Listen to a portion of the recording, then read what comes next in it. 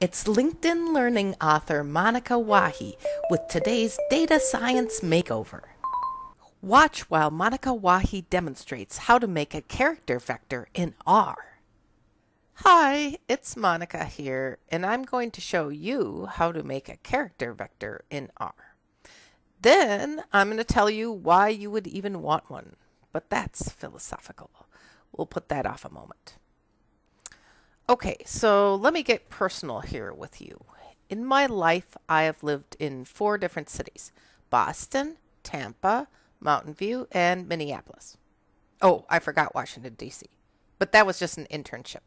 Anyway, let's just say I lived in 4 cities.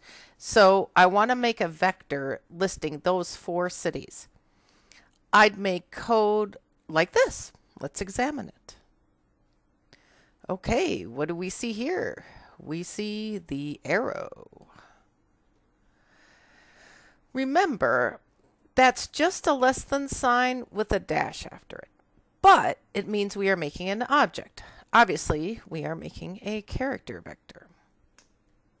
And we are naming the character vector cities. So let's see what command we are using to do that. Yes, that is the C command. Someone once said it stands for combine. So let's say that's what C means, combine. Oh, and look what's next. Parentheses. Let's get into an argument. Actually, let's have 4 arguments, 1 for each city. So it's a character vector. We'll put quotes around each city name, and we'll put commas between each of the arguments. And of course, don't forget to close the parentheses. All right, that vector code is done. I'm going to highlight and Control R. The code ran.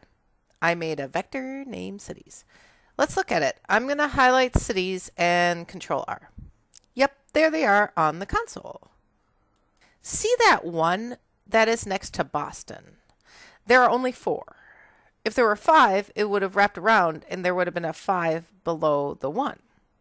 So it kind of keeps track for you in the console how long your character vector is. So why do we even want a character vector? It's because character vectors can be used to manipulate data frames.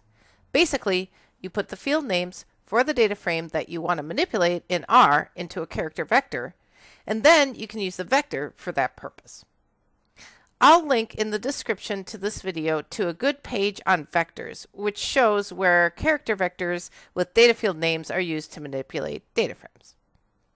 Okay, so that's your data science makeover for today. Bye for now. Thank you for watching this Data Science Makeover with LinkedIn Learning author Monika Wahi. Remember to check out Monika's data science courses on LinkedIn Learning. Click on the link in the description.